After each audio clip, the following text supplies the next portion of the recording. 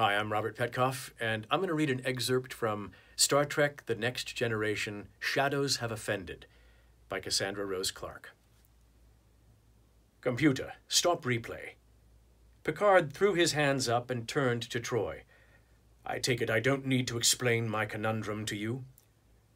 Ambassador Troy wishes you to be one of the high guests? Worf frowned. It is a great honor, sir. Of course it is, Picard said quickly, but an honor that belongs to an artist, a philosopher like Ekon Closer. I'm just... A starship captain does fit the parameters of a dreams guest, Troy said. Picard slumped down in the chair positioned behind his desk. Lwaxana Troy was frozen on the screen, her expression brimming with delight. I know. He looked up at her. Tell me, is there any way I can refuse? Politely, of course. Hesitation flickered across the commander's face, and Picard already knew the answer. Damn, he said softly. It would be considered an insult for you to turn down the invitation, Troy said gently. Picard let out a long sigh. Is this an official invitation, or did my mother simply... Yes, Picard said with another heavy sigh. Resume replay. Lwaxana's voice again filled the room.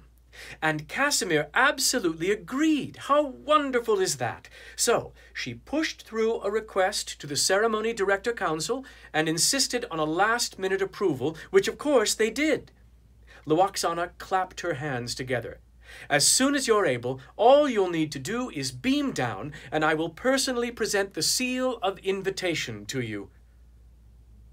Oh, Troy said, a last-minute approval. Picard did not like the finality of those words. If they rushed the invitation through, Troy offered him a thin smile. You will be a last-minute guest. I'm sure they won't expect you to do all of the ceremonies, just the unveiling. She paused.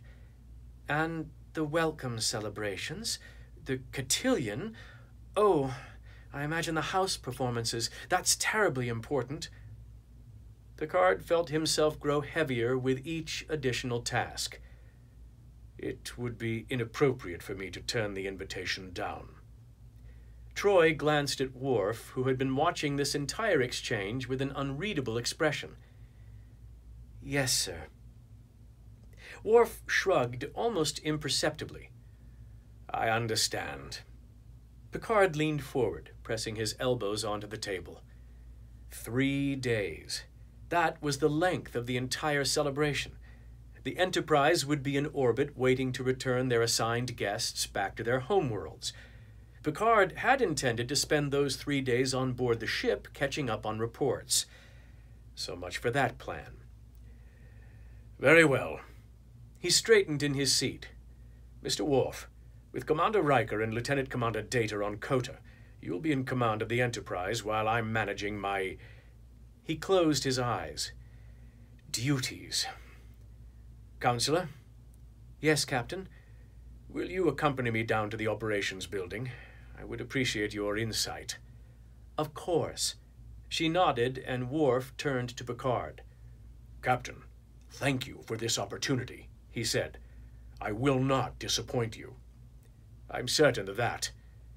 Picard thought that he should be focusing on the positives. There were worse tasks than serving a role in a 3-day Beta Z ceremony. He did, however, see a glimmer of excitement behind Worf's cool facade.